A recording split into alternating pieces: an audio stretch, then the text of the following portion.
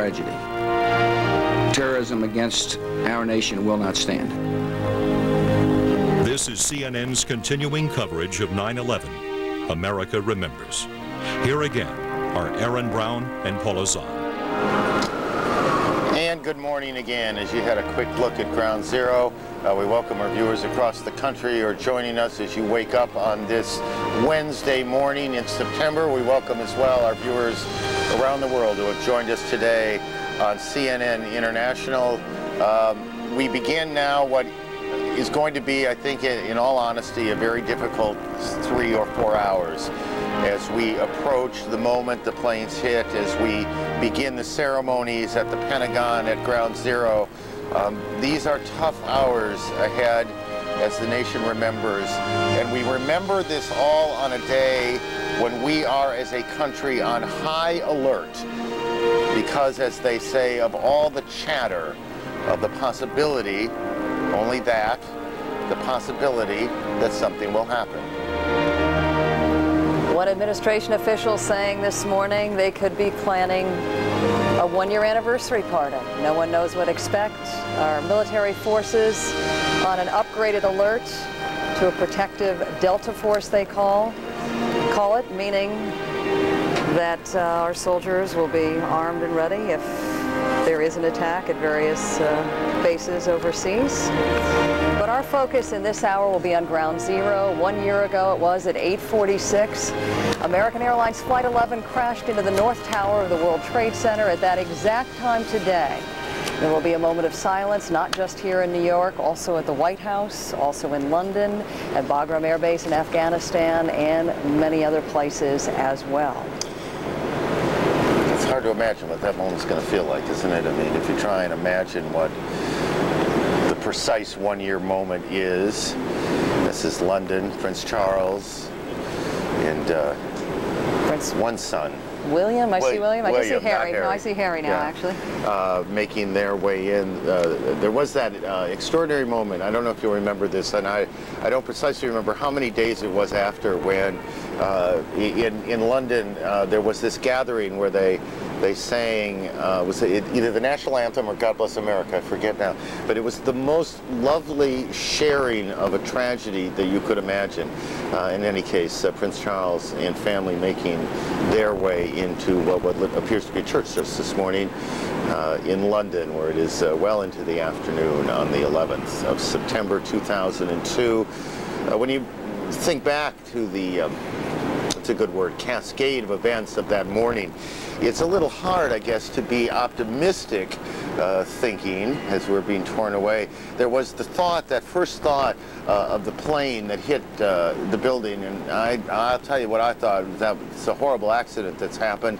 That optimism, if you can call it that, dissolved very quickly as the second plane hit, as the buildings collapsed. And then, of course, the notion that New York was not the only target in this.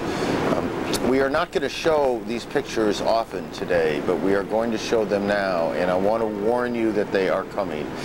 Some of the images of the planes hitting the towers are going to be in this next piece. If that is an image that's still a year later, if you have trouble dealing with it as I do, this would be a good time, honestly, to turn away. With that in mind, here in this hour is Has It Happened?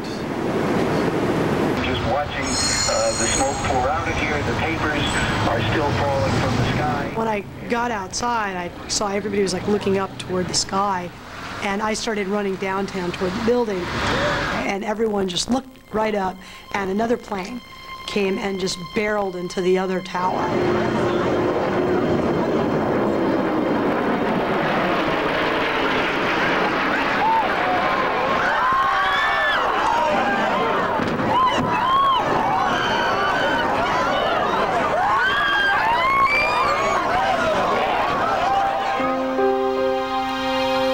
Up, and the first thing I thought was, my God, that plane is flying so low. In a big city with these tall buildings, what's it doing so low?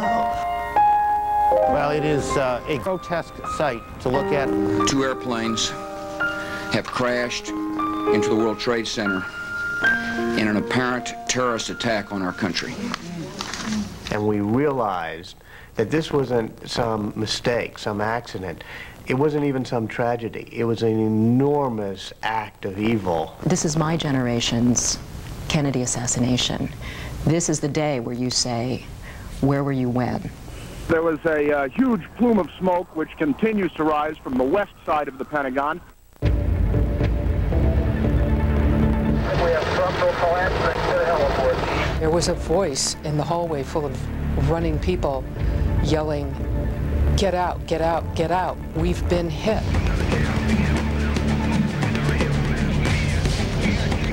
I walked right up to the scene, and I could see all around me were pieces of the airplane. Most of them small enough to put in your pocket. Although I did see some bigger pieces, such as the big piece of fuselage and also the crumpled cockpit windshield. It's a corridor where a lot of Army offices are located. Wow. And some Jamie, people were... Jamie, I need you to stop for a second. Suddenly Aaron interrupts me and says, "Wait a minute, Jamie, something's happening here." And then the first tower came down.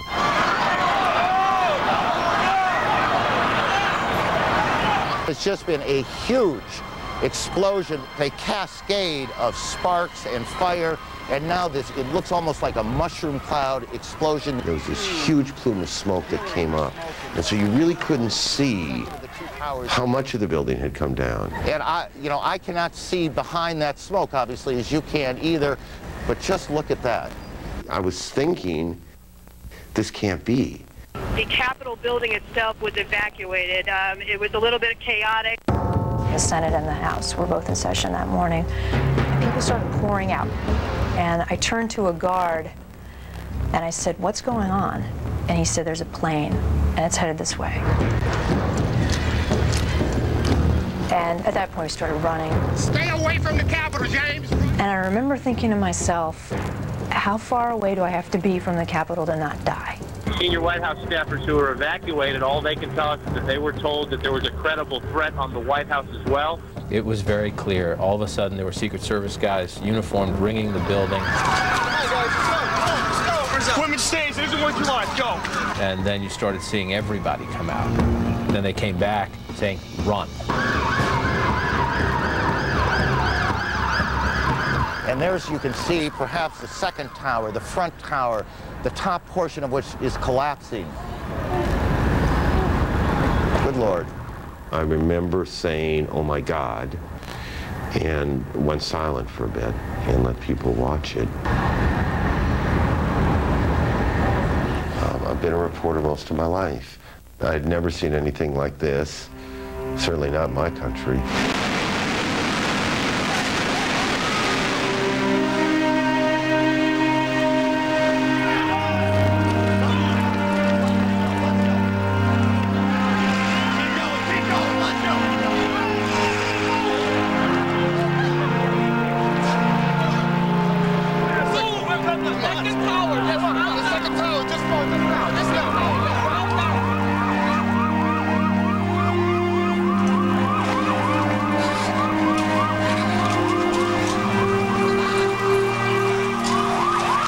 I think all of us still get chills when we see the video of that day 1 year ago today.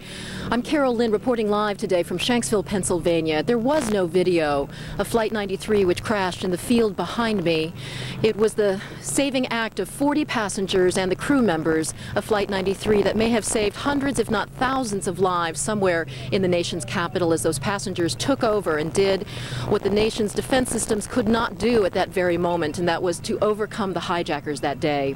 The ceremony here will be taking place at about 9:30 Eastern to honor those lives, but joining me, the mother of Mark Bingham, one of the heroes of Flight 93. Thanks so much for joining us, Alice Hoagland. It's my pleasure. Thanks for having me. You know, it's still very hard to watch those pictures, and I'm just wondering, when you see the replay of that day. It's very moving. It just brings it all back, seeing it here, to see the images of Flight 175 hitting the South Tower and the North Tower in flames, the Pentagon in flames, and to sit here on the field knowing that 1 year ago exactly, Mark and the other beautiful people on Flight 93 met their deaths. Such an ugly thing to happen in such a beautiful place. Mark, an extraordinary young man who made a life as a career as a public relations executive and spent that summer running with the bulls in Pamplona and living life large. What's it like for you to be back here? I know you've been here before, silent moments with the other families. It's very moving. It has been a beautiful experience. The people of Somerset County and Shanksville have been beautiful to us, and the local charitable organizations, Pennsylvania September 11th and NOVA. Susan Hankinson deserves a lot of credit for putting together such a lovely event that she has helped us to experience. Last night at Seven Springs, a local resort, Susan put together a beautiful, beautiful program. The Johnstown Symphony Orchestra was there, and the Marine Color Guard, and they played Adagio for strings, and they showed the faces of our 40 loved ones, family members, and you could the feeling was just palpable. It was a lovely experience. People described it as uplifting, which is great to hear 1 year later. It was. Alice, I want to read back one of my favorite quotes that you had told several months ago about the recovery process, when you doubted even for yourself that you could really move forward or how you were going to move forward, and you said, "I know I have to find contentment in my life. You can't prevent the birds of sorrow from building a nest in your head." Well, how are you doing that now? Well, it's a slow go. In some ways, I hope never to find release. I hope to dedicate my life to the issues that have come up as a result of September 11th. Yeah, you said you wanted to use your anger, to remember your anger about what happened here, to help others. Yes, and I hope all of America does that. I hope that we don't slide into complacency. I'm very grateful for this important marker anniversary, because it's a time for us to reflect not only on the heroism of our loved ones, the sacrifice of the people who died that day, but also on the fact that terrorism is an ever-present threat. Well, you're a flight attendant, or you were a flight attendant for United Airlines. I am a flight attendant. And still so when Mark crashed. Yes. And you have been very active on the issue of making sure that flight attendants get proper training on board. How's that going? That's correct. Well, 5th of September, the Association of Flight Attendants marched in force on Capitol Hill lobbying for the Senate bill, the Arming Pilots and Cabin Defensive Security Training for Flight Attendants bill. And I'm happy to say that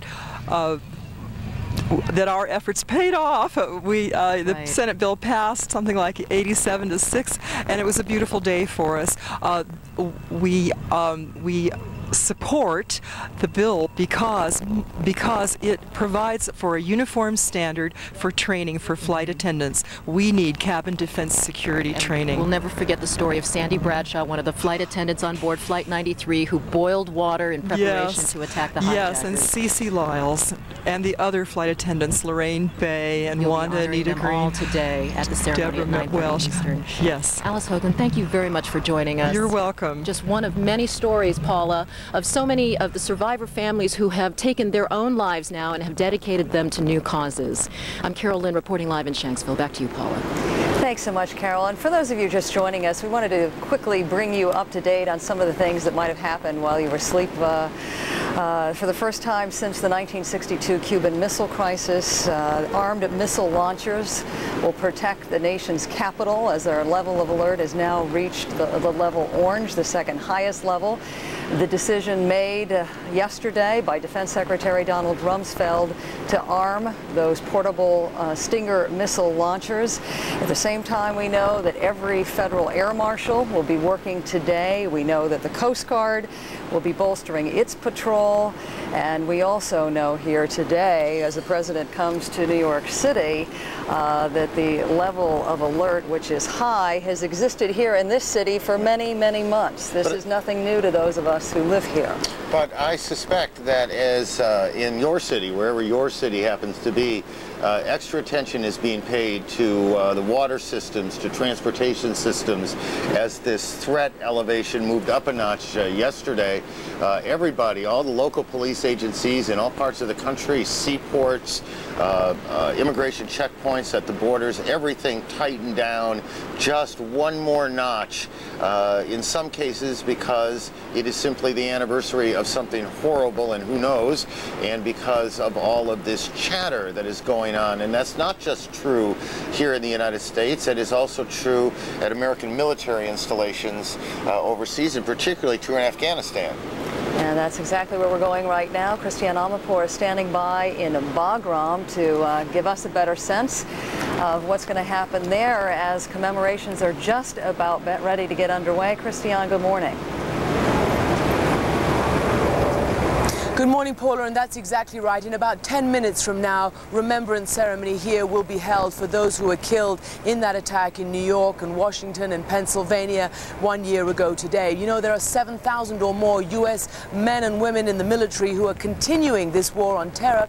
It is not quite over yet, although they do have al-Qaeda and the Taliban in disarray and on the run. These have been capable of mounting small attacks. There was one in Kabul last week, and it killed and wounded scores of people. There was, of course, that assassination attempt as well on the life of the president that failed, the President Hamid Karzai. Now here they will be remembering the victims of al-Qaeda and Taliban. Behind me, they are already gathered in formation. The general in command of all U.S. forces here will address the men and women here, and there will be a message from President Bush read out. There will be taps. There will be a moment of silence at the exact moment that the first plane went into those World Trade Center towers a year ago. And then this ceremony will be over. In Kabul earlier today, the U.S. Embassy held a small ceremony, a solemn ceremony, in which they unveiled a plaque. It was a plaque that covers a piece of the World Trade Center building that had been buried there many months ago. And on that plaque, a very simple inscription: "Here lie the remains of the World Trade Center and those who perished. We serve the cause that they cannot." So all over Afghanistan, wherever U.S. forces are and coalition forces, remembrance is today, and a determination and a knowledge that at least here in Afghanistan, this war against terrorism continues with an operation underway right now called Champion Strike. Back to you. Thanks so much, Christiane, and we're going to do the best job we can to let you know what's going on around the world. We have the challenge of taking you to Ground Zero, sharing some of those ceremonies with you. Right now in London, ceremonies going on in St. Paul's Cathedral, this ceremony about ready to get in Bagram, and we're going to try to dip in and out of these events to give you the best sense we can of the kind of spirit of generosity that's being shown around the world as we honor the lives of so many lost a year ago today. This is not fact, but observation. I was looking down on 8th Avenue here in New York. It seems unusually quiet in the city, as if everyone's focus is on Ground Zero, just to the south of us here. 20 minutes or so from now, the ceremony begins, a little less, people gathering. This has become an American place. As we see the president, and I suspect this is the president and the first lady leaving church service they were at in Washington, as the president will make his way to the Pentagon, his first formal stop on the day. And just back at Ground Zero, if you can for a second, people gathering. This is a place, as we've said before, I guess, where something important in American history happened. We hope that Americans from all over the country will come and stop by and pay tribute. But there's something oddly New York about today, at least my mind is with the ramp. A few months ago, they brought a casket up symbolizing the end. The bagpipers who have had far too much work to do in the last year.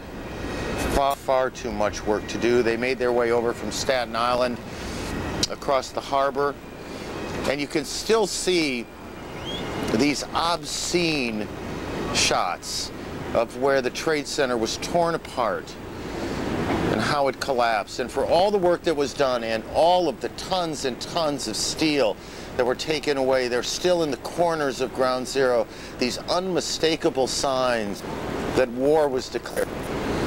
And that there were victims.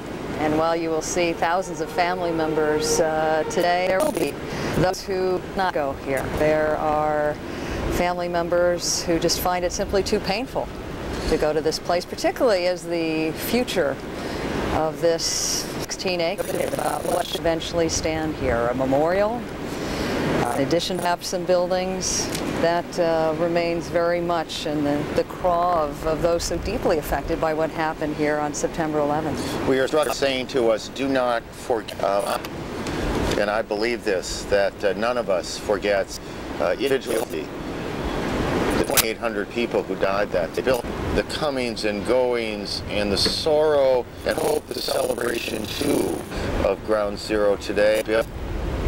Yeah, it's really impossible to sit here about 10 stories above the street level and not be moved as the fires came down about the heart of so many people here in Lower Manhattan. A few images I want to point out. I want to go across Ground Zero to the east side here. This amazing image, Aaron, and construction workers with hard hats on top of their head, who toiled for days and weeks and months cleaning up this operation down here at Ground Zero. They have gathered. If you watch the fence that runs along the easters who have lined in single file, where there are hundreds and hundreds of others who have gathered as well.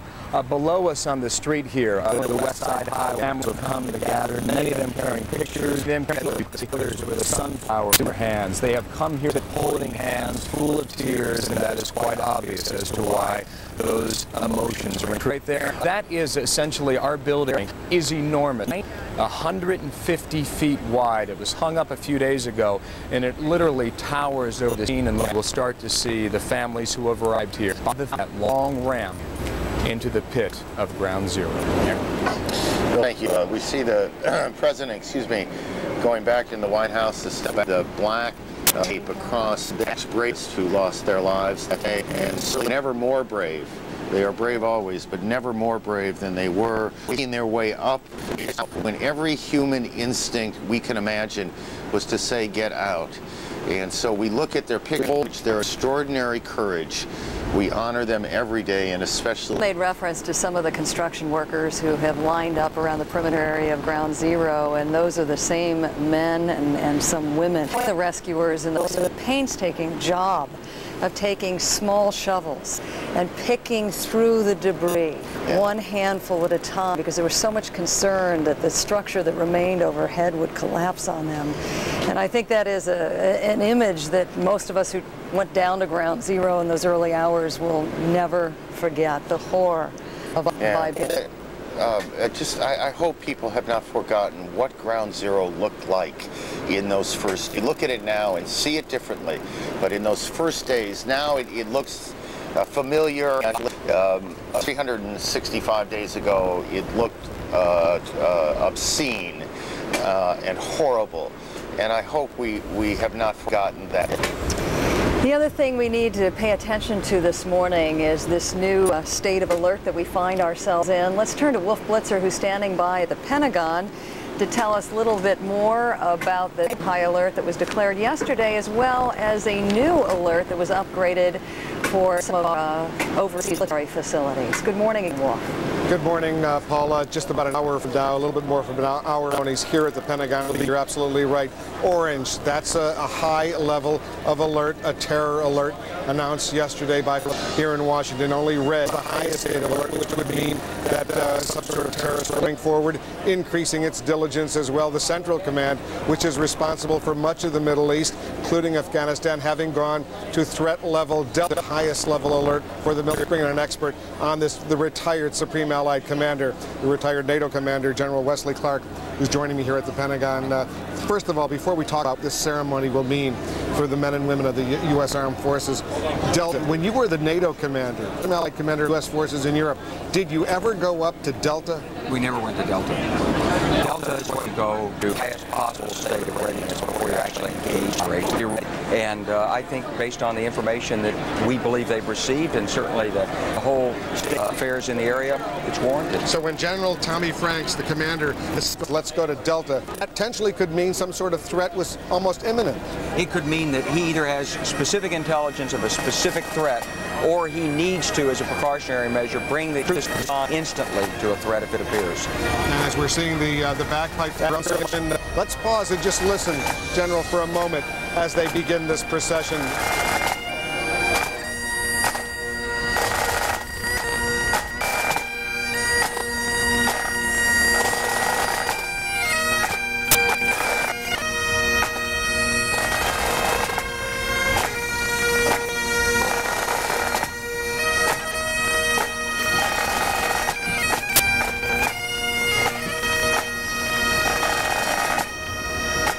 Bagpipers moving in as the clock continues to tick.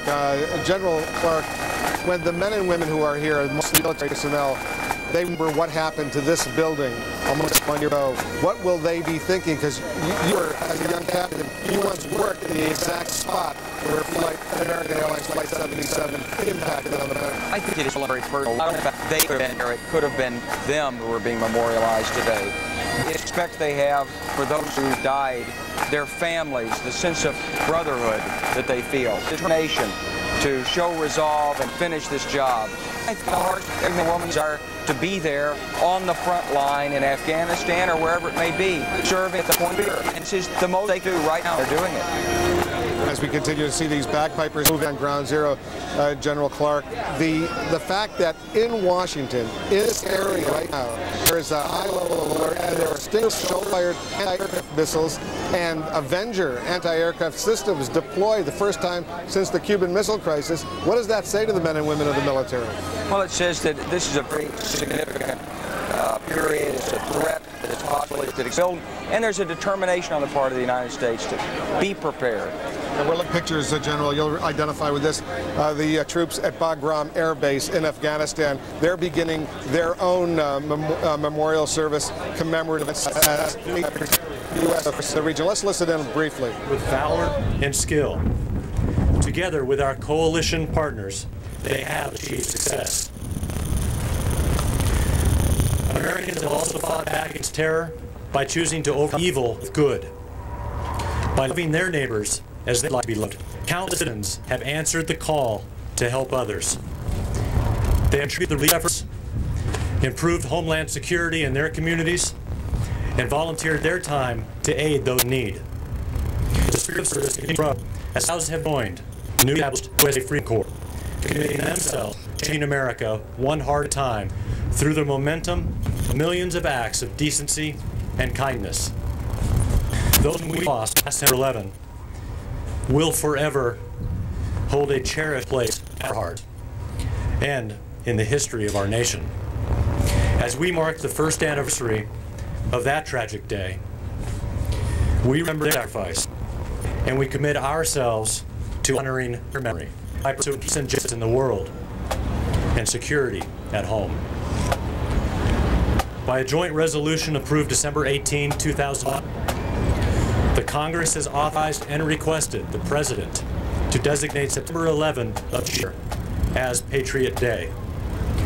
Now, therefore, I, George The point of the spear, U.S. troops at Bagram Air Base in Afghanistan, half a world away from here at the Pentagon. They're beginning to remember vividly, pointedly, what occurred only 1 year ago, and that resulted in October 7th, the beginning of the U.S. airstrikes in Afghanistan. General Clark, we'll be back to you periodically. Thanks, Senator Green. On an hour from now, the official ceremonies, a moment of silence, will begin here at the Pentagon. We'll be, of course, after that. Back to Aaron and Paula in New York. Thanks, Phil. Thank you very much. Well, if we can quickly go down to ground zero here. So much is happening now in so many different places, but as you see the bagpipers walking in, we earlier explained that the ticker or the call this morning and throughout the day has the names of the 3,000 people, 3,000 plus people who died. I said at the time when I first explained it, it had 3,044 names on it. That was off by 19. There are 19 names we will not today for obvious reasons, but 3,025 people. It will take 8 hours to roll through each and every individual name. We stress this to you all. These are individuals with families, and they are having a tough day today, as are we all. The White House, the President is back at the White House. He had gone to a church service a short time ago, made his way back. He'll be going to the Pentagon. He's expected to make some kind of short appearance here. And as Aaron mentioned a little bit earlier on this morning, we will be traveling with the President as he makes his way to the Pentagon and Shanksville and comes to Ground Zero later today. Gene Woodruff is in Washington and part of our team of correspondents and anchors covering the events. Judy? Aaron, you just showed the picture of the White House, and as you said, the President is there. preparing to head over to the Pentagon, but there will be a ceremony at the White House to remember the first plane as it hit the first building of the World Trade Center, A846. Yes, the loss of life was much greater in New York City than it was here in Washington, but it's very clear to me that the people of this city feel very close to the people of New York in their loss. And we watched what happened there as if it was our backyard, if you will. These two cities just 300 miles apart, but it was as if, you know, a piece of our hearts had been ripped out as well. So I think the emotion is every bit as deep felt here in the nation's capital as it is, you know, there in the city that you are in. This is a president for whom this tragedy has really shaped the term in office. The war on terror has truly shaped the Bush presidency. Before 9/11, in the year 2001, George Bush was a president still finding his way. He was barely above 50% in the public opinion polls. Today, a year later, his popularity, favorable rating, soared at one point. 90%, it's now settled down in the mid-60s, high 60s. But the point is that people see someone who has found a voice and who has really seen a mission given to his presidency. It's been a searing year, and yet a year that has given him a purpose. So this is a man much more determined, and I heard you, Aaron, a little bit later say when you were talking to Joe Albaugh, the president's good friend, the one word he could think of was resolve in describing this president. I think that's absolutely right. And tonight when the president addresses the nation from here in Washington, and tomorrow when he addresses the United Nations, you're going to hear that resolve again as he connects what happened on September 11th last year with today's effort not only to avenge what happened by the Al-Qaeda terror group, but also to go after other countries that may pose a threat to the United States. First and foremost, Iraq. And in doing so, we know the president faces considerable resistance, not just from Democrats, but from Republicans, from America's allies. But this is what the president has set his sights on, and that is what we're going to be hearing about and thinking about even today as America takes a pause to remember September 11th.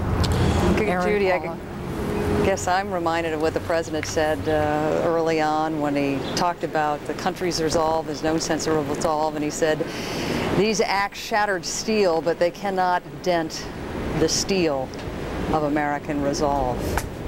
The bagpipers, the bands are making their way onto Ground Zero. It's coming up on 20 minutes to 9 here in New York.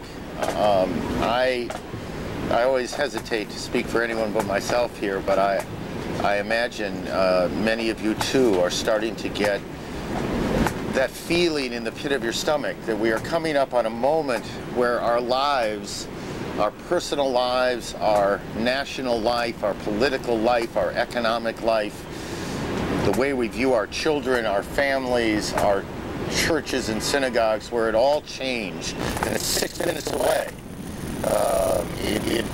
It's hard to imagine that so much change could be wrought in such a single moment. But we all know that that's what happened. And in 6 minutes, that moment will be upon us again a year later. Ground Zero will be the place where it begins, because it is the place where it did begin at 8:46 on a sunny September morning, what we used to call in the Midwest Indian summer. An Indian summer morning. It is a moment that is remembered around the world. Desmond Tutu of South Africa. September 11, 2001, that unforgettable day forever etched into the consciousness and memory of all of us, when an outrage of unspeakable horror and evil happened. An outrage that was universally, roundly condemned, and rightly so, and stands condemned as evil forever. On that day, the heart of the world reached out in deep sympathy and condolence to you all who had lost loved ones, to all who were injured in New York, here in Washington and in Pennsylvania, to you all in this nation so traumatized, as one coming from outside the United States, may I speak on behalf of the rest of the world that our hearts still go out in compassion and sympathy as you still wrestle with the consequences of those traumatic events of that day, that awful day we are today commemorating. So many times over the last year, we have heard from those abroad their condolences and their concern for Americans. America has a particularly interesting place in the world. Sometimes our friends find us a bit difficult to deal with, but in this year and in these moments, I think the United States and the citizens, all of us, have drawn great warmth and friendship from people in places that are obvious in Great Britain and places that aren't so obvious as well. Across Africa, the world was stunned by what happened. Not just those of us here, but around the world, people were stunned. And as these bagpipers converge on ground zero, a truck that started in some cases at 5 o'clock this morning as they came from 5 different boroughs that is, and now, of course, United Ground Zero. At the beginning of this procession, they were marching just 2 by 2, and then they kept on picking up people along the route. Unfortunately, the sound they will create is a sound we've become far too accustomed to. Watching very closely here at the clock before we move away, as the ceremonies here are about to begin.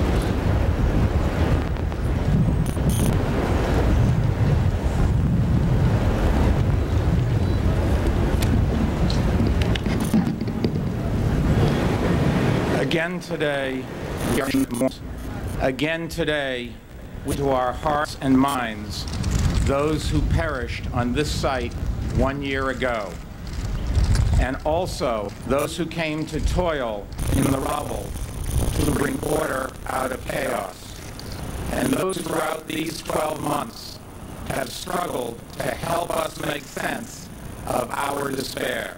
We join with our fellow Americans in a minute of silence, led by President George W. Bush from the South Lawn of the White House in Washington.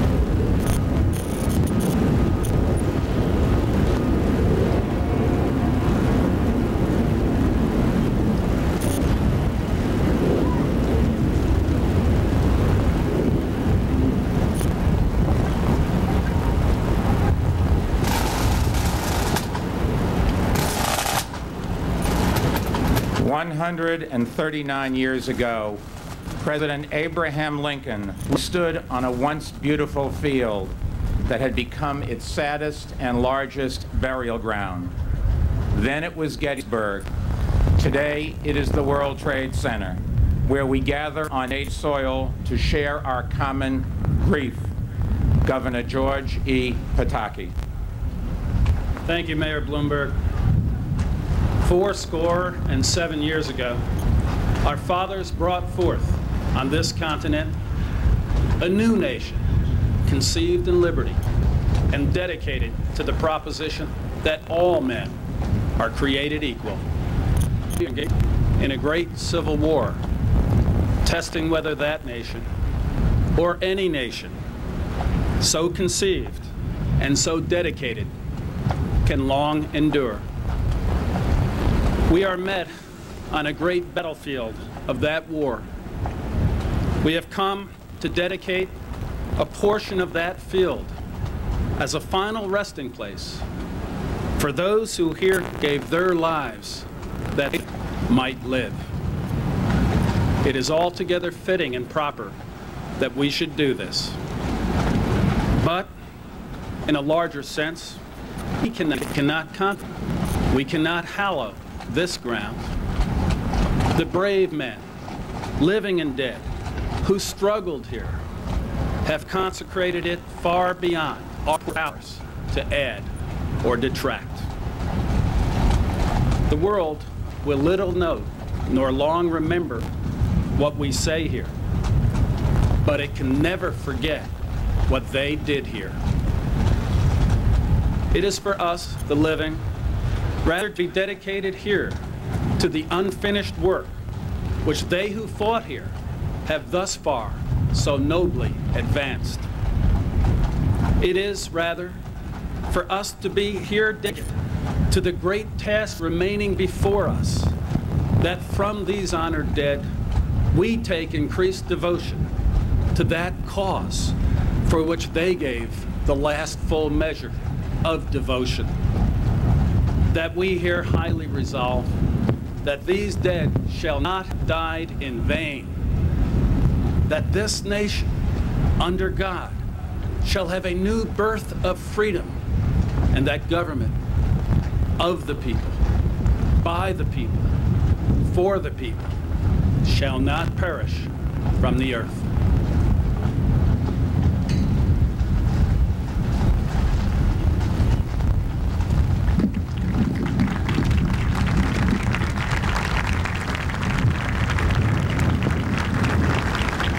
They were our neighbors, our husbands, our children, our sisters, our brothers, and our wives.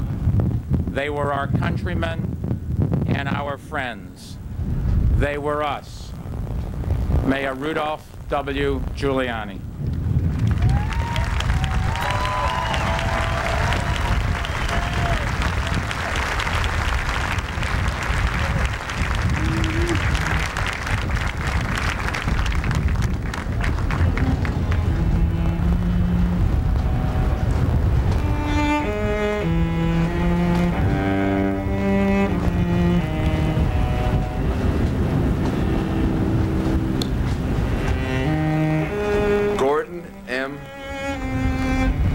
Muhammad Jr. Abad. Maria Rose Abad. Andrew Anthony Abadi. Vincent Abadi. Lawrence Christopher Abel. Alona Abraham. William F. Abrahamson. Richard Anthony Acedo. Jesus Acevedo Rescond. Heinrich Bernard Ackerman. Paul Aquaviva. Donald Leroy Adams. Patrick Adams. Shannon Lewis Adams. Stephen George Adams. Ignatius Odo Adanga. Christy A. Adamo. Terrence E. Adderley, Jr. Sophia Boruwad Ado. Lee Allen Adler. Daniel Thomas Afflito. Emmanuel Kwazi Afuakwa. Alak Agarwal. Mokul Kumar Agarwal. Joseph Agnello. David Scott Agnes. Brian G. Ahern. Jeremiah Joseph Ahern. Joanne Maria Alayados. Shabir Ahmed. Terrence Andre Aiken. Godwin Ajawala. Gertrude M. Alagero. Andrew Alameno. Margaret Ann Alario. Gary M. Albero. John Leslie Albert. Peter Alderman. Jacqueline Delane Aldridge. David D. Alger. Sarah Ali Escarcega. Ernest Ali Kakos. Edward L. Allegretto. Eric Allen. Joseph Ryan Allen. Richard Dennis Allen. Richard Leonard Allen. Christopher E. Allingham. Anna Allison. Janet M. Alonzo. Arturo Alva Marino. Anthony Alvarado. Antonio Javier Alvarez. Victoria Alvarez Burrito. Telmo E. Alver. Cesar Almaranto Alviar. Tariq Amanula. Angelo Amaranto. James M. Amato. Joseph Amatuccio. Christopher Charles Amoroso. Kazuhiro Anai. Calixto Anaya Jr. Joseph Enchandia. Kermit Charles Anderson. Yvette Constance Anderson. John Andrea Kehoe. Michael Rourke Andrews. Jean Ann Andrucki. Siunia Ang.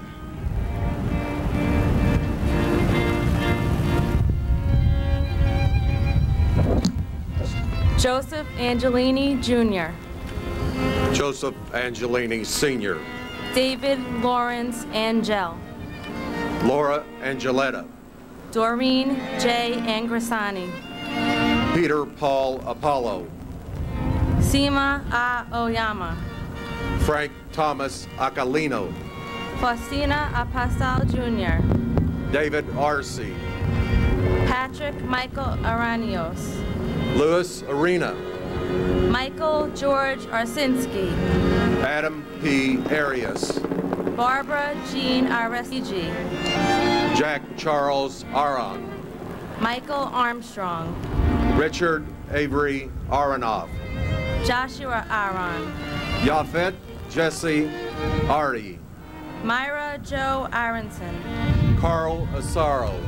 Patrick Asante. Michael Edward Asher. Michael Asiak. Thomas J. Ashton. Janice Marie Ashley. Mel O. Sittenberg. Greg Arthur Atlas. Gerard T. Atwood.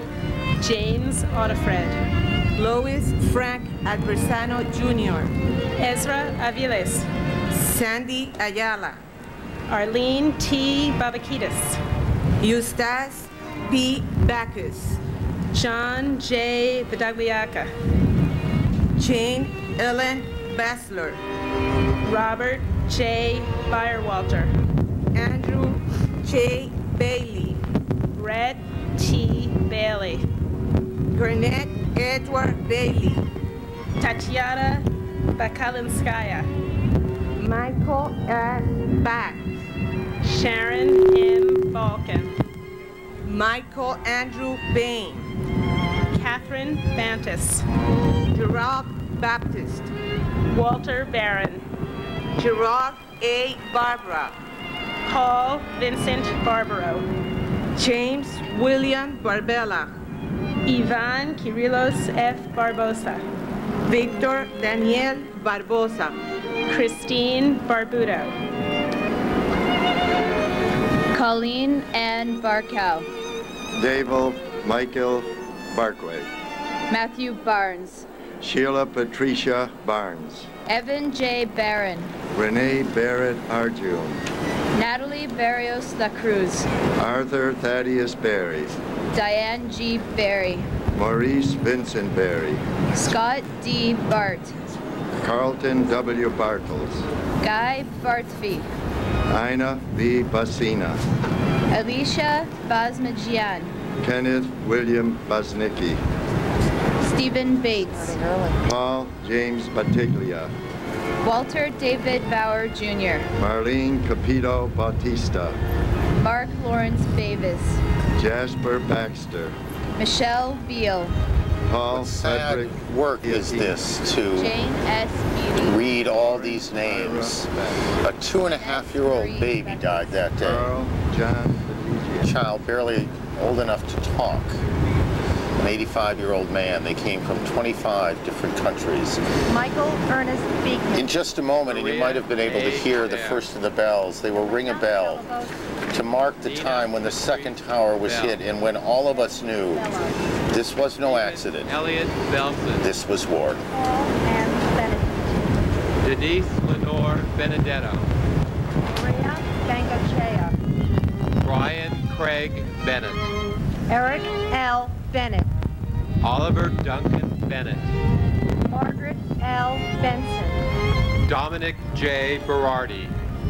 James Patrick Berger. Stephen Howard Berger. Alvin Bergson. Daniel Bergstein. Graham Andrew Berkeley. Michael J. Berkeley. Donna M. Bernards. David W. Bernard. William Bernstein. David M. Berry. David S. Berry. Joseph J. Berry. William Reed Bethke. Timothy Betterly. Carolyn Biong, Edward Frank Baye, Paul Bayer, Anil Tahiram Baneve, Bella J. Bokan, Shimi D. Vijayalaisen, Peter Alexander Belfield, William G. Bigart, Brian Belcher, Carl Vincent Binney, Gary Eugene Bird, Joshua David Birnbaum, George John Bishop, Jeffrey Donald Bittner, Albert Baliwa Blackman Jr., Christopher Joseph Blackwell, Susan Leigh Blair, Harry Blanding Jr., Janice Lee Blaney, Craig Michael Blass, Rita Blau, Richard Middleton Blood Jr., Michael Andrew Bucardi, John P. Baki, Michael Leopoldo Buccino, Susan M. Buccino, Bruce D. Bowen.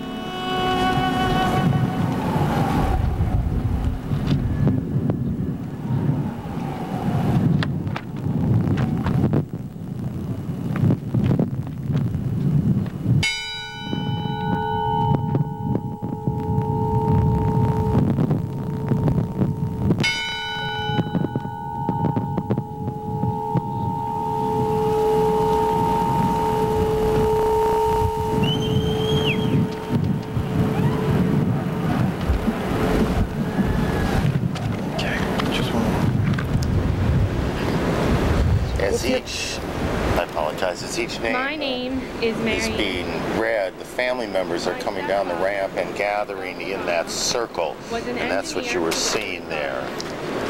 They are being given flowers and also the opportunity to place memorabilia inside that circle of honor. I don't remember the last time I told him that I loved him. I would give anything to go back to the morning of September 11th and tell him how much I appreciate everything he's done for me.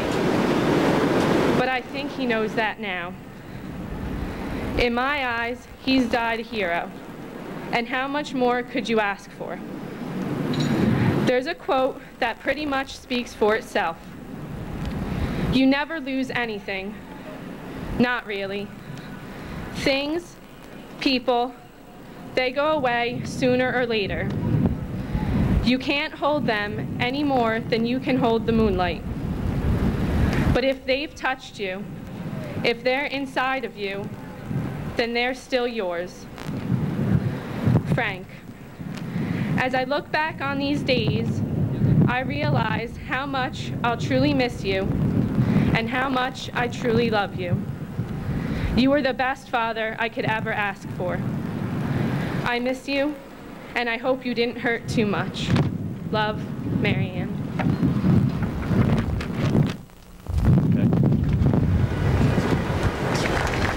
Oh, Marianne, how we all wish we could go back to that day.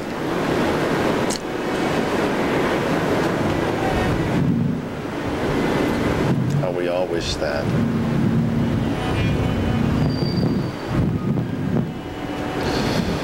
A year ago in this moment, there was so much hysteria here. And in this moment, and it won't be all day, there is so much sorrow. Andrew Bogdan. In this moment. Lawrence Francis Boisseau. Vincent M. Bolin Jr. Tori Belorchi. Alan Bondonkenko. Andre Bonhier Jr. Colin Arthur Bonet. Frank Bonamo. Yvonne Lucia Bonanno. Janine Bonsignore. Sean Booker. Kelly Ann Booms. Sherry Ann Bordeaux. Christine Bordenabe. Martin Borziski. Richard Edward Bosco. Claus Bolte. Carol Marie Bouchard. John Bolton. Francisco Eligio Bordier. Thomas Harold Bowden Jr. Kimberly S. Bowers. Veronique Nicole Bowers. Sean Edward Bowman Jr., Larry Bowman. Kevin L. Bowser.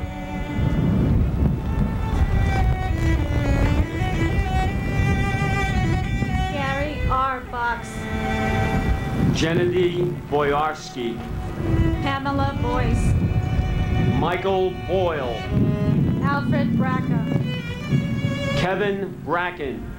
David Brian Brady. Alexander Braginski. Nicholas W. Brandemardi.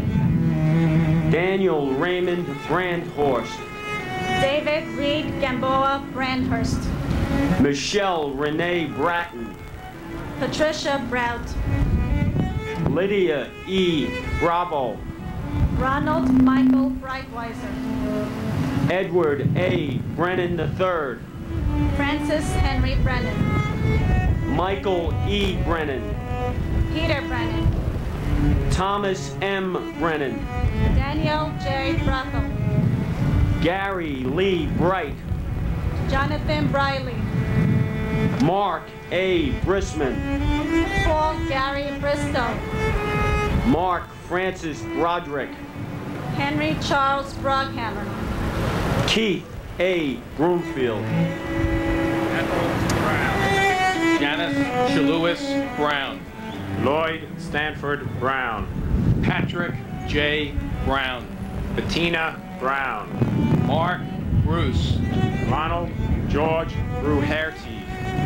Andrew Brune. Vincent Brunton. Ronald Paul Buca.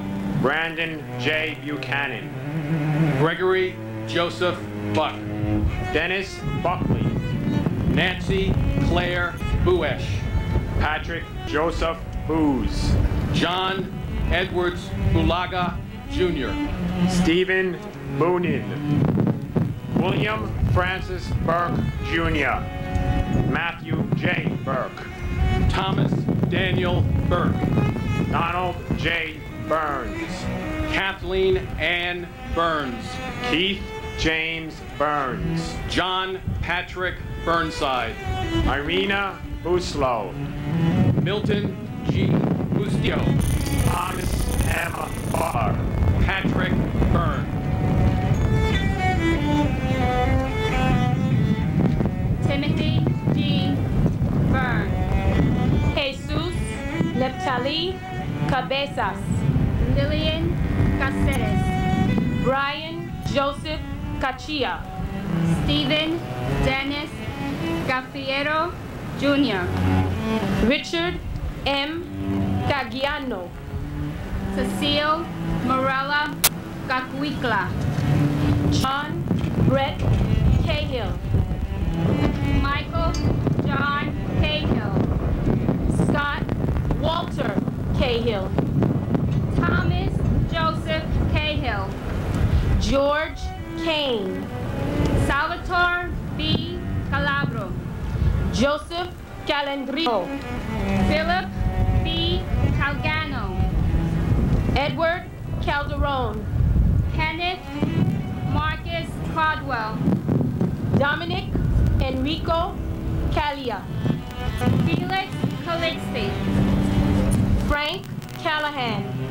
Leanne Callahan. Luigi Calvi. Rocco Camas. Michael F. Camarada. David Otay Campbell. Jeffrey Thomas Campbell. Jill Marie Campbell. Robert Arthur Campbell. Patricia Campbell. Sean Thomas Canavan. John A. Candela. Vincent Cangelosi. Stephen J. Cangelosi. Lisa Bella Canova. Brian Canarazzo. Michael Canty. Louis Anthony Calvarici. Jonathan Neff Capello. James Christopher Capers. Richard Michael Caproni. Jose Manuel Cardona. Dennis M. Carey. Steve Carey. Edward Carlino.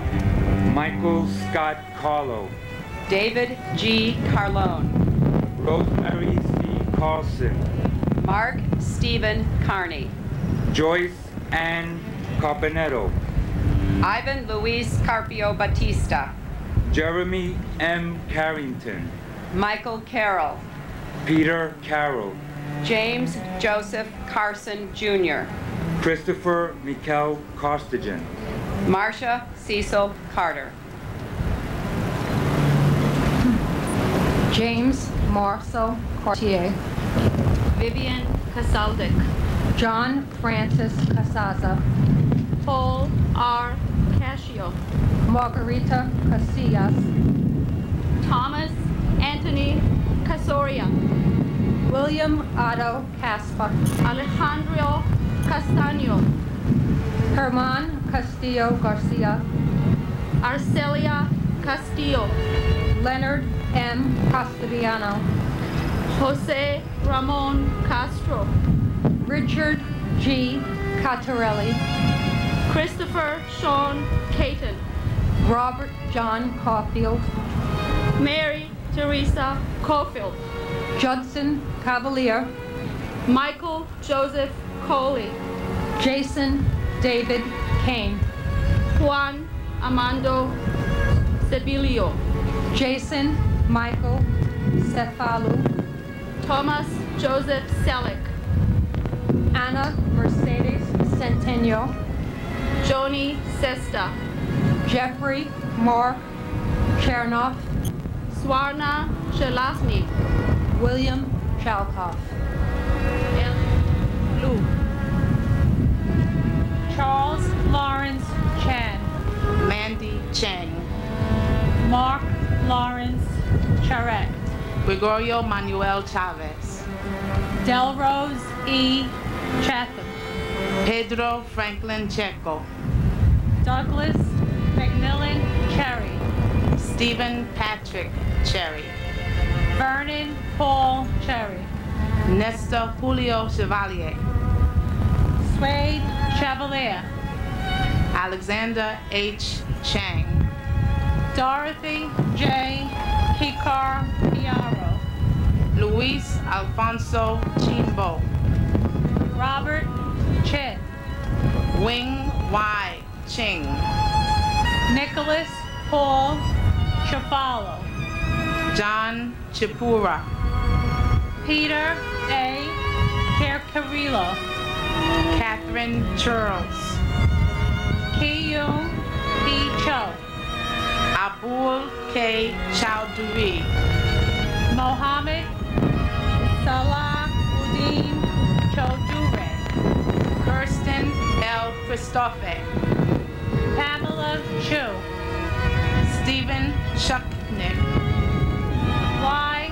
Chung, Christopher Chiafardini, Alex F. Ciccone, Francis Ann Chilente,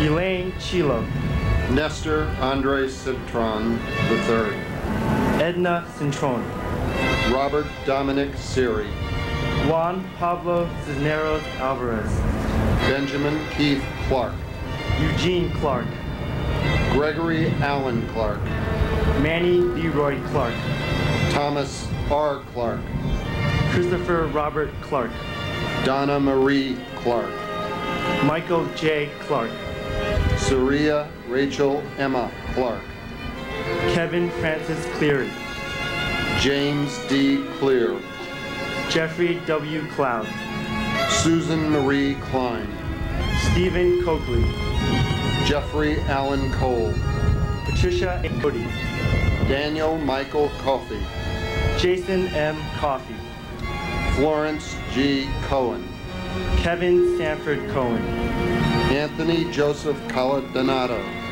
Mark Joseph Caleo, Stephen J. Coleo, Christopher M. Colasanti, Kevin Nathaniel Colbert, Michael P. Colbert, Keith E. Coleman, Scott Thomas Coleman, Tarell Coleman, Liam Joseph Colhoun, Robert D. Collin, Robert J. Cole, Gene Collin, John Michael Collins. Michael L. Collins. Thomas J. Collins. Joseph Collison. Jeffrey Dwayne Coleman. Patricia Malia Kolodner. Linda M. Colon. Saul E. Colon.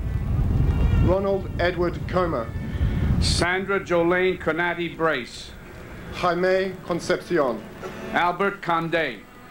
Denise Connolly. Susan P. Conlon. Margaret Mary Connor. Cynthia Marie Lease Connolly. John E. Connolly Jr. James Lee Connor. Jonathan M. Connors. Kevin Patrick Connors. Kevin F. Conroy. Jose Manuel Contreras Fernandez. Brenda E. Conway. Dennis Michael Cook. Helen D. Cook. Jeffrey W. Combs. John A. Cooper. Joseph John Capo, Jr. Gerard J. Coppola. Joseph Albert Corbett. John J. Corcoran III. Alejandro Cordero. Robert Cordice. Ruben D. Correa. Danny A. Correa Gutierrez. James J. Corrigan. Carlos Cortez. Kevin Cosgrove. Dolores Marie Costa. Dina Alexandra Costanza. Charles Gregory Costello, Jr. Michael S. Costello. Conrad K. Catoy. Martin J. Coughlin. John Gerard Coughlin. Timothy J. Coughlin. James E. Cove. Andre Cox. Frederick John Cox. James Raymond Coyle. Michelle Coyle Eula. Anne Marie Kramer. Christopher S. Kramer. Denise Elizabeth Krant. James Leslie Crawford, Jr. Robert James Crawford. Tara Kathleen Creamer. Joanne Mary Cregan. Lucy Crofazzi. John A. Krishy. Daniel Hal Chrisman. Dennis Cross. Kevin Raymond Crotty. Thomas G. Crotty. John Crow. Wells Ramey Crowther. Robert L. Cruikshank. John Robert Cruz.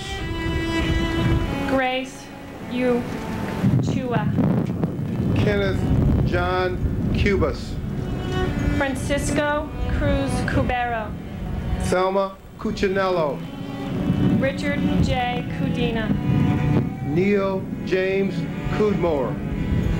Thomas Patrick Cullen III. Joyce Cummings. Brian Thomas Cummins. Michael Cunningham. Robert Curatolo. Lawrence Damian Couturier. Paul Dario Curioli. Patrick Curavan. Andrew Peter Charles Curry Green. Beverly Curry. Michael S. Curtin. Gavin Cushney. John Delaria. Vincent Gerard Damadeo. Jack D'Ambrosi. Mary D. Antonio. Edward A. Diatri. Michael D. Dioria.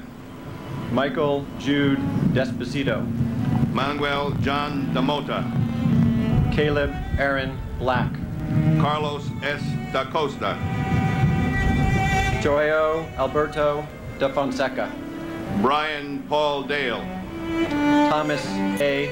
Damaskinos. Janine Marie DiMano Jones. Patrick W. Danahy. Nana Danso. Vincent Dons. Dwight Donald Darcy. Elizabeth Ann Darling.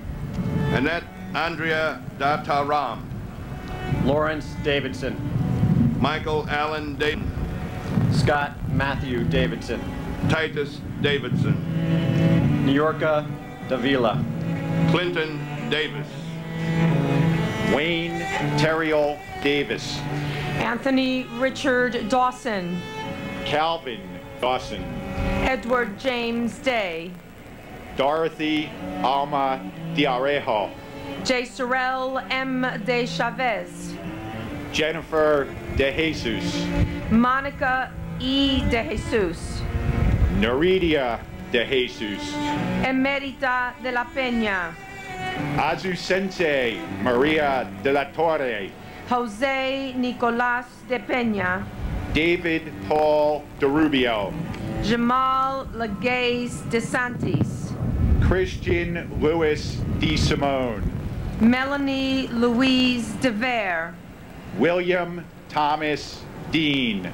Robert J. DeAngelis Jr. Thomas Patrick DeAngelis. Tara E. DeBeck.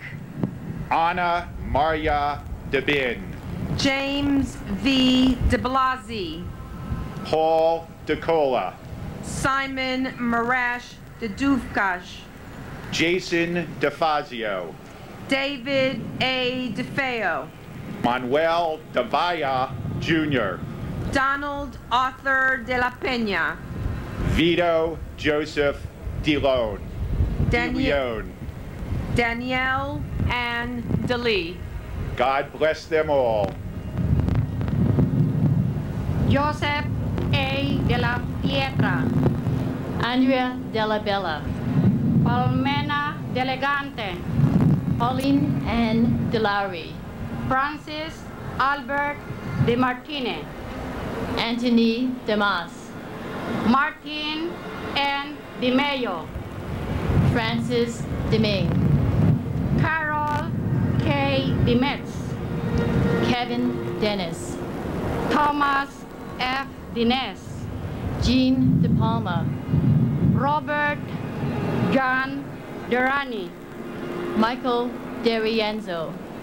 Edward Desimoni III. Andrew Desperito. Sandy N. Dewell. Jerry DeVito. Robert P. You can't help Jr. but feel the Dennis profound sense of loss here. Gerald We're just a little over into the 35 minutes of reading of the names of those who lost their lives here, and we're just to the letter D. We're on the Ds. It would take a stronger heart than I have, I'll tell you that, to not feel it breaking a little bit. Nancy Diaz. This will go on until all 2,800 names are read, till all 2,800 families can come down that ramp to that circle, to a place that is justifiably called the Circle of Honor. As it is going on, so too now begins the commemoration in Washington, D.C. at the Pentagon. These are happening concurrently, and we will hopefully gently and gracefully, perhaps even elegantly, move from one to the other. There's a moment coming up towards the top of the hour. We'll come back to New York for that, as we note the moment that first collapsed.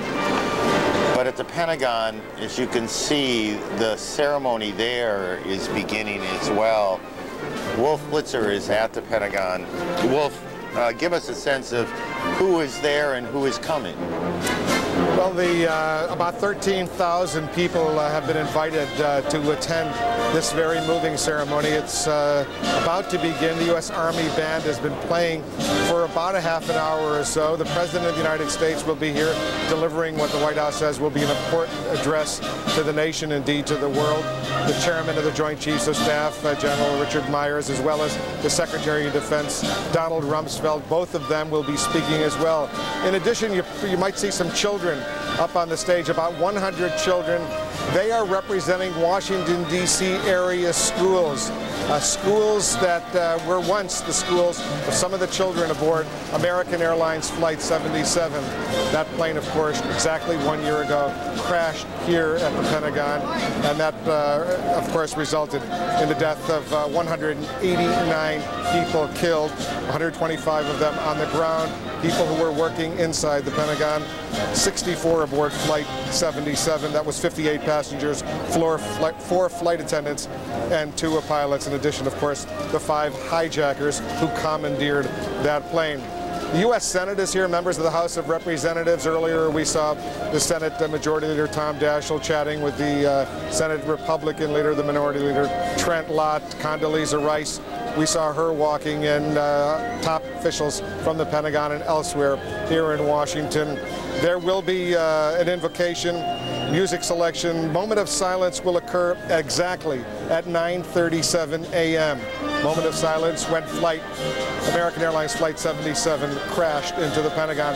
At 9:38, a minute later, the huge American flag, 20 feet by 38 feet, will be unfurled and will go over the wall here at the Pentagon, the outside wall that had been destroyed, remarkably rebuilt over these past 12 months. People are now back at their desks where they had worked before the September 11th attacks.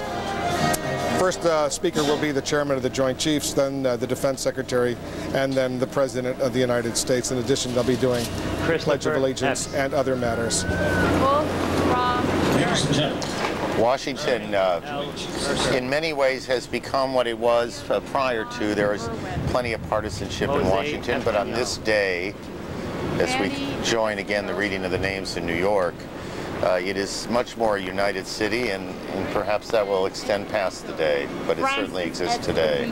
And I know we don't know exactly what the president is going to say when he makes his remarks, but he may have given us some idea in the editorial he wrote that appeared in the New York Times this morning, when he said the September 11th attacks moved Americans to grief and horror and moved our nation to war. They revealed the cruelty of our enemies, clarified grave threats to our country, and demonstrated the character and decency of our people. The President and the First Lady now have arrived outside the Pentagon. We saw the Chairman of the Joint Chiefs, General Myers, Secretary Rumsfeld to the left of your screen. How familiar a face has he become in the last year?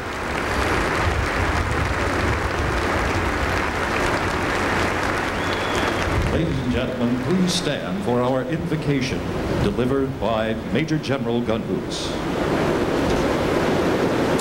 Let us pray. Almighty God, we ask you to bless us as we gather today in this sacred place. While the reality of our pain and loss has become all too apparent, we ask you now to bless the memory of those who made the ultimate sacrifice a year ago. Bless those who suffered injury and are still recovering. Bless all of those who aided in the rescue and recovery. Bless all the affected families and friends who struggle with the loss and pain. Our tribute to all of them, O Lord, is our steadfast resolve. We are amazed and grateful for the immense accomplishment of reconstruction.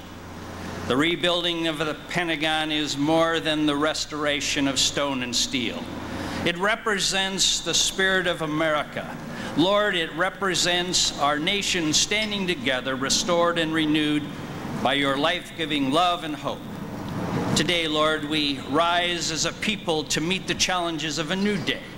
Fortify our inner courage as we hold the moral high ground. Deepen our resolve to stand against evil no matter the cost. And grant us, Lord, wisdom to continue building on the foundation of equality, justice, and liberty. Now, Lord, we offer this sacred ground to you and ask your blessing upon it. We will not let those who died fade from our memories. We will not be swayed from our faithful service in the cause of freedom.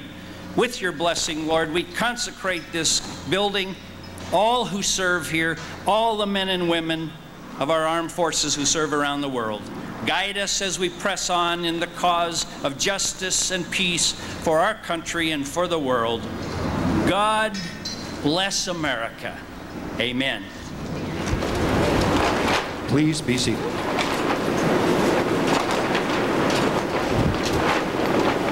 The invocation at the Pentagon.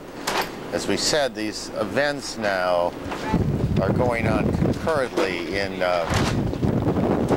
New York, where it is windy. To say the least. It is windy. I expect you to hear that. And they read the names, each and every name. V. Fiorito. And the family members come down. Andrew Fisher. And the tears are shed. Each family member having spent a great deal of time thinking about what to leave in their loved one's honor, and many of them, besides leaving flowers, have left personal mementos at Ground Zero. As you listen to these names, or at least as I have, you get this great portrait of what, not just New York, but what the country is, from the Latin names and the Northern and Eastern European names and the Asian names. This is the country that we are. It's certainly the city that we are in, New York City.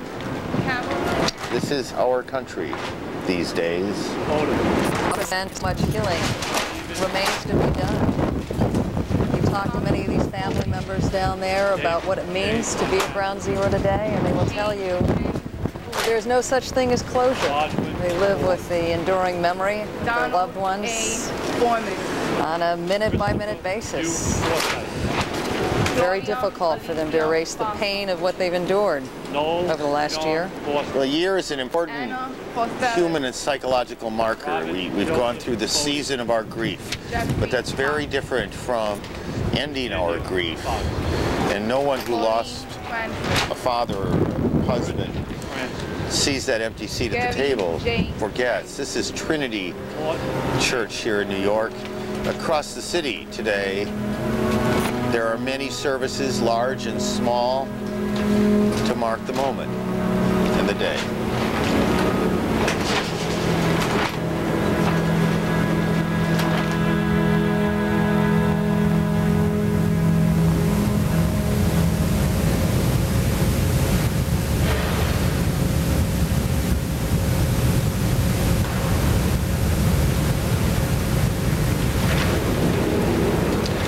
Church in here in New York.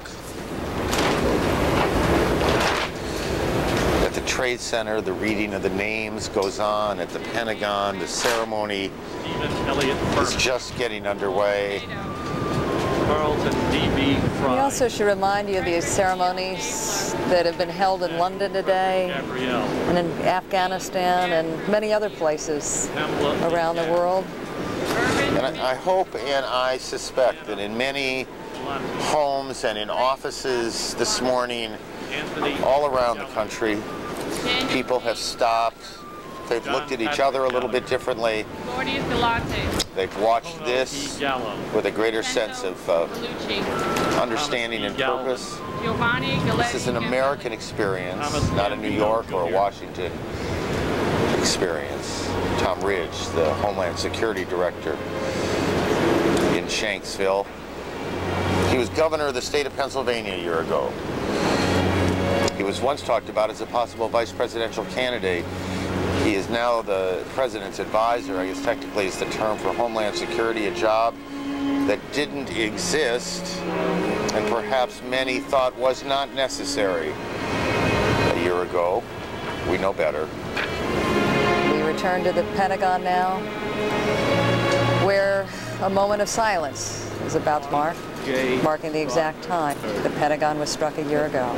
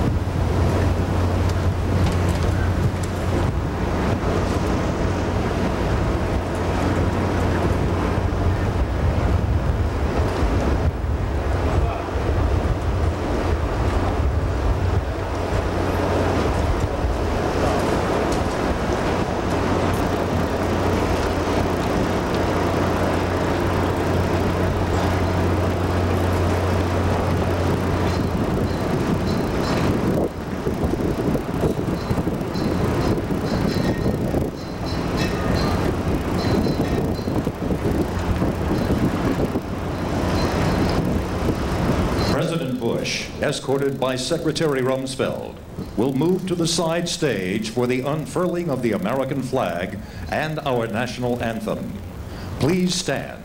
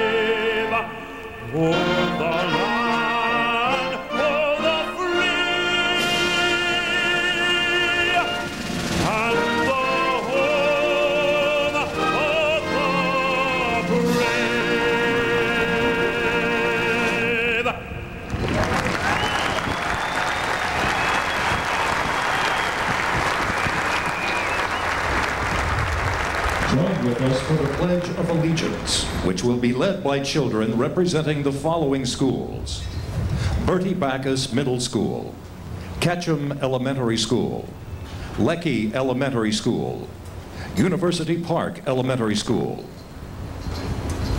I pledge allegiance to the flag of the United States of America and to the republic for which it stands, one nation, under God, indivisible, with liberty and justice for all.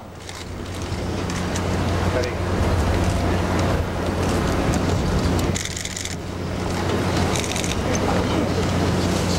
Step backward.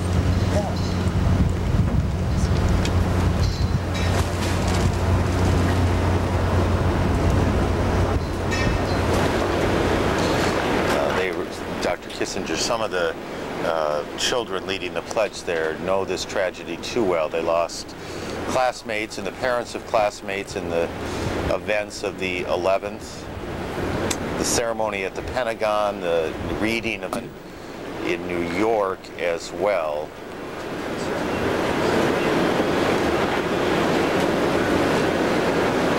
Our senior White House correspondent, John King, has already made his way to New York. The president will be here in New York later today, but John has an idea of what the president's going to say in a few minutes at the Pentagon. John? Aaron, good morning to you from here at Ground Zero. The president's remarks, we were told, will run about 12 to 15 minutes, that the White House views this, and the president has a moment to look back and reflect on the lives lost, the families whose lives were changed forever. The president will use the symbol of that building behind him, now repaired a year later, to say the nation has come a long way in its healing, but has a long way more to go. Do not look for the president, beyond a tribute to the troops involved in the ongoing war against terrorism, do not look for the president to be looking forward today or discussing the ongoing campaign pain. That will come tomorrow in a speech to the United Nations. This, we are told, a chance for the President to reflect on his own thoughts on the pain the country suffered and to reflect his resolve, without being specific, to carry the fight against terrorism forward. We will hear from the Defense Secretary Donald Rumsfeld at this ceremony as well. And then, as you noted, the President goes on to Shanksville, Pennsylvania. He has never been to the crash site of Flight 93. No remarks from the President there. And a brief address, we are told, to look for about 8 to 10 minutes from the President tonight when he addresses the nation from here in New York. And John, how will the speech tonight differ from the speech this morning? Not much different, we are told. The President very much wants to make this about the families and the pain they suffered a year ago, the lives lost. He will, in the speech tonight, talk a little bit more about his forward-looking resolve to continue the fight against terrorism. Look, though, for much more on that front from the President tomorrow at the United Nations, when he will discuss not only the ongoing war in Afghanistan and the fight against al-Qaeda, but his position that the world should be considering expanding this to a potential second front in Iraq. That will come tomorrow. The White House says this is not the moment for policy speeches. This is not the moment for the President to be lobbying any other world leaders. This is a chance to look back and reflect. There's one quick for you. The President, remember, it took him 10 hours to get back to Washington last September 11th. And aides recall on Marine One, on the flight in from Andrews Air Force Base, approaching the 7 o'clock hour in the evening at that point, the President looking out the window and getting his first-hand look at the devastation, the smoke still rising from the Pentagon. The President motioned to the handful of aides on the helicopter, told them to look down. He said, ladies and gentlemen, you are looking at the face of war in the 21st century. So at the Pentagon today, a powerful reminder of the President's very hectic day 1 year ago today. And John, the President delivers these addresses under the specter of this increased state of alert we find ourselves in. And I know the Defense Secretary yesterday said there was very little consideration given to canceling today's events. Walk us through what the administration was up against as they decided to go ahead with all of this today. Paul, the President was very determined, we are told, that these events should go forward, that the nation should take this moment to pause and reflect. He was also determined, though, when he received a briefing the other night from the CIA Director George Tenet, the President called that the tipping point, if you will, on all the intelligence data that has come his way in recent weeks. And he decided, although all the specific information is about possible threats to U.S. installations overseas, that was the case on September 10th and the early morning hours of September 11th a year ago. Because of that information, the President did want to raise the threat assessment here. You have live missiles in those batteries around the Pentagon and other key installations in Washington today, so a high state of alert. But I spoke to several senior administration officials this morning who say they still are nervous, they still have their fingers crossed, but they have seen nothing in the overnight intelligence reports to make them think there is any specific threat against any of these commemoration ceremonies or any targets in the United States for that matter. Thanks, John. You said it would be the President's intent to focus in on the families in both of not only the remarks he makes today, but what he will later say in Shanksville later tonight in New York. And that's exactly, I think we're eventually going to take our audience back to that very painful reading of the names of those that lost their lives at Ground Zero a year ago. This has been going on not quite an hour now, not quite an hour, and we have reached the middle of the alphabet Dennis, as we work our way through 2,800 lives lost. We're on the H's. I guess the one picture that most of you will find very moving today down at Ground Zero is the Circle of Honor, which you'll eventually see here, which is at the lowest level of the site, and family members are actually given access to a ramp. They walk down and they're handed a flower, and they're given the opportunity to leave a flower in their loved one honor, as well as personal mementos. And it's stunning to me is here we are a year later, people still filling the perimeter fences with commemorations. I was thinking the same thing. For people who've lived here, but for many of you, because you've been brought here so many times, there were those painful days when they were the missing posters that dotted the city. You could hardly go anywhere in New York and not see them. We're long past that moment, but we are not at all past the moment where there are throughout the city, at firehouses and in storefronts, pictures, memories, thoughts, poems, songs, everything imaginable to remind us, all of us in the country, what went on, what happened. That is the circle that Paula referred to a moment ago. And oh my, how it's grown as these family members come down. For some of the families, it's their first trip down to Ground Zero. I was talking with two families a couple days ago who said they simply didn't have the strength to venture there before today. And for some reason, they're making the trek today, and they hope they will find some comfort, some sense of strength. There was a couple of months, 2 or 3, on a Sunday afternoon, a chilly, kind of breezy Sunday here, a memorial service at Ground Zero for the family members. And while all of the dignitaries that you would expect to show up at an event like that were there, they said none of the words you expected. There were simple readings of poems and musical interludes. It was the most wonderful and solemn event you could imagine, at least until this moment, which has been equally so. If we can just bring the sound up for a second and listen some more. Timothy Higgins. Higley II. Todd Russell Hill. Clara Victoria Hines. Neil O. Hines. Mark D. Hindi. Katsuki Hirai. Heather Malia Ho. Tara Yvette Hobbs. Thomas Anderson Hobbs. James J. Hoban. Robert Wayne Hobson. Patrick A. Hoey.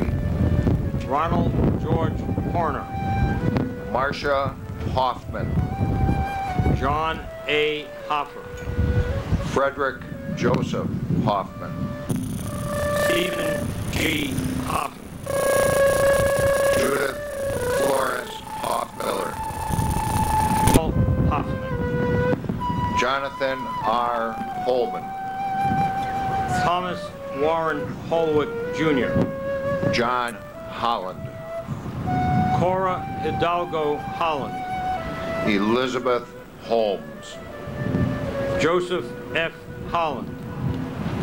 Herbert Wilson. I wanted to share with you Homer. now something that Christy Farrer wrote. She lost her husband, who was the head of the Port Authority, on September 11th, and she writes this morning, "We who have wept for a year need America to heal with us. We changed when deep darkness pierced that summer day, when buildings became battlefields, then tombs. We changed when our unsuspecting loved ones were anointed as dead heroes, when the bravery of hundreds in uniform and the courage of those passengers on Flight 93 that day put others first." And then she goes on to say, "Never forget. Seek justice, but turn away from the vengeance that breeds more hatred. America's good energy is in the firehouses, factories, and schools.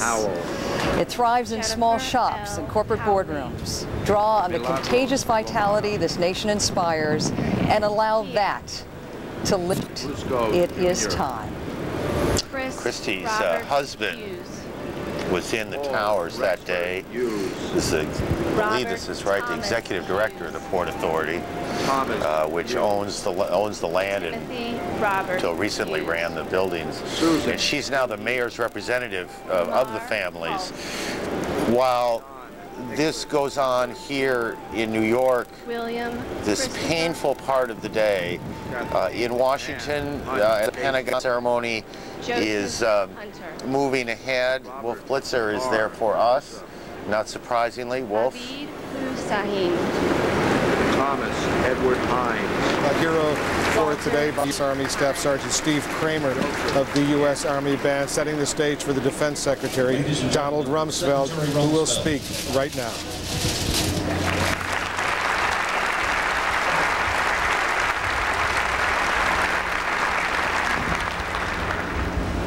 President Bush, Mrs. Bush, members of Congress and the Cabinet, distinguished foreign guests, family members, General Myers, the Pentagon family, welcome.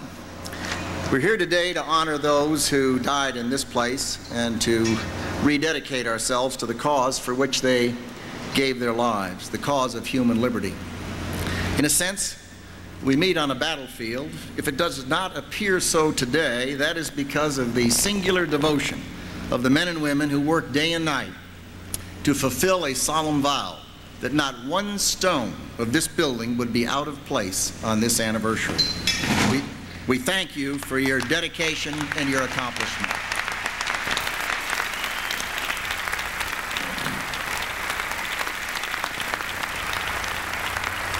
But 1 year ago, this was a battle zone, a scene of billowing smoke, towering flames, broken rock, and twisted metal.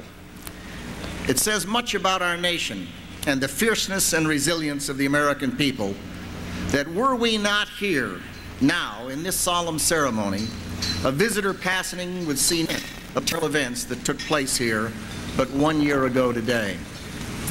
But we must not forget what happened here. Dedicated men and women came here on a clear September morning to serve their country, and then in an instant were taken from us.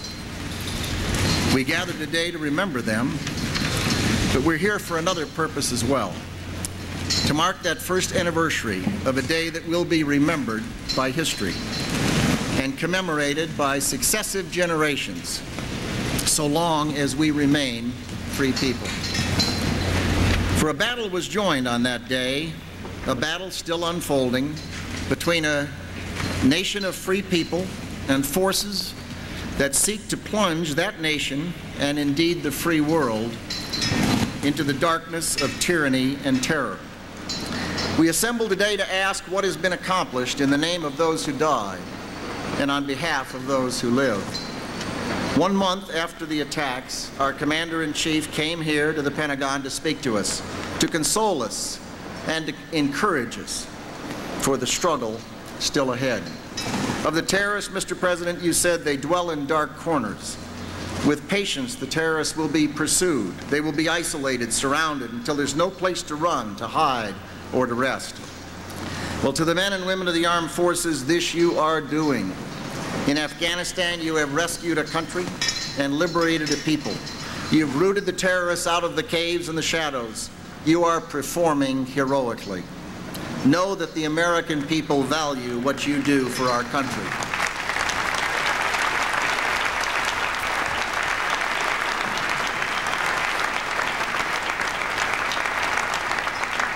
In this past year, some of your comrades have given their lives in the defense of freedom, and we remember each of them today. And to their families, we offer our sympathy and thank you for the love of country that you instilled in each of those extraordinary human beings. And we remember in our prayers each of the Allied soldiers who have fallen on the field of battle. From the first moments of this struggle, America knew she was not alone. Support came from every corner of the world. Mr. President, the coalition you have assembled is truly remarkable. Some 90 nations, literally half of the world, have joined in this effort, the greatest military coalition ever assembled in human history. Many coalition partners are here today, and we say to you, thank you for standing with us.